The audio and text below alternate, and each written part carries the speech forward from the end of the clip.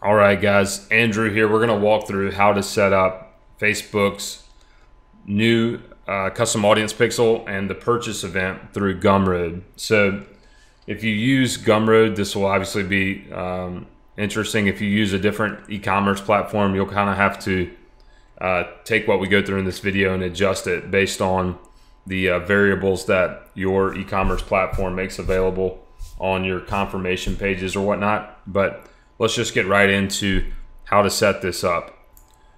So in Gumroad, I've gone to my settings, which you can come to settings and advanced, and they've recently upgraded this whole capability to add third-party analytics at either the product level or apply something that will fire on all products after the purchase event.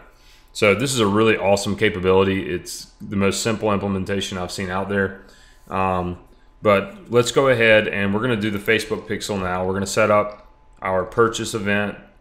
But to do that, we need to load our base pixel first. So I'm going to come over to my business manager and my ad, my custom audience or my pixel screen here in the Facebook ad backend.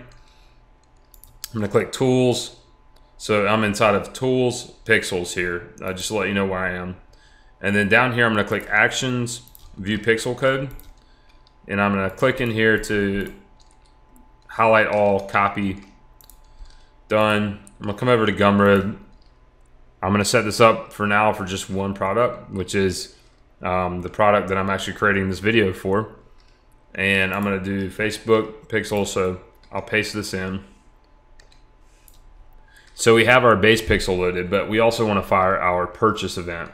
So I've already kind of created this this purchase event here in Sublime Text, but all it is another script element with a call to this FBQ function. We're going to do track purchase with a capital P, and then I'm going to pass in parameters. The mandatory parameters for this event are the currency and the value. Luckily, Gumroad provides those dynamically, so I'm going to do currency and then the colon and then my $ currency which is a variable provided by Gumroad. So if you use a different e-commerce platform, you're going to have to adjust this, or you're going to have to figure out a way to get these values in. I'm going to do my currency here, and then I'm going to do my value, and I'm going to put my content name. So I'm going to pass in the name of the product that the purchase is occurring on.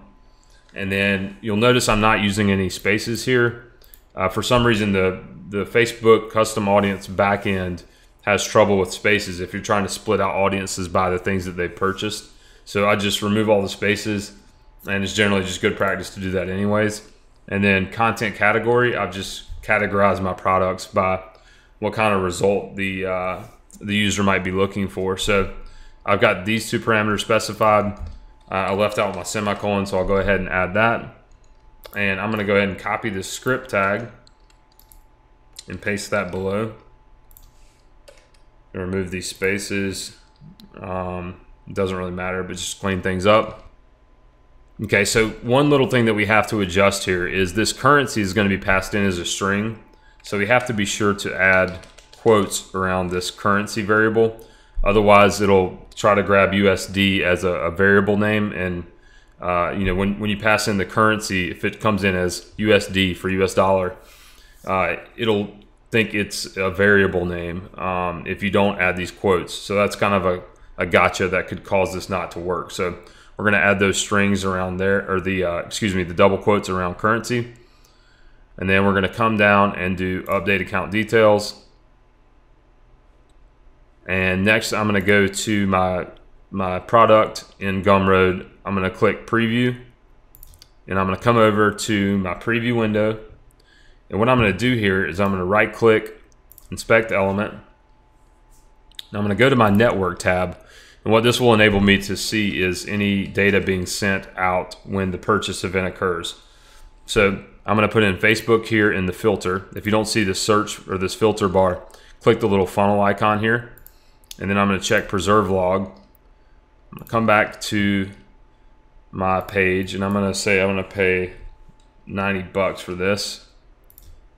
I want this, and I'm going to click give, and then I come over to my network panel and I'm looking for my purchase event here. So you can see all these Facebook tag fires going off, and I go over and I have my purchase event with a 200 OK code. You see there's actually 2 purchases, but this one is a redirect, so that's okay. But we have this purchase event, and if I scroll down, I'll see that my event is purchase, my currency is USD, the value is 90, everything worked out well. All these errors are okay. As long as you have a 200 OK on your Facebook event fire, you're good to go. So yeah, that's pretty much it. That's how you can implement the Facebook's new custom audience pixel and the purchase event for your Gumroad purchases.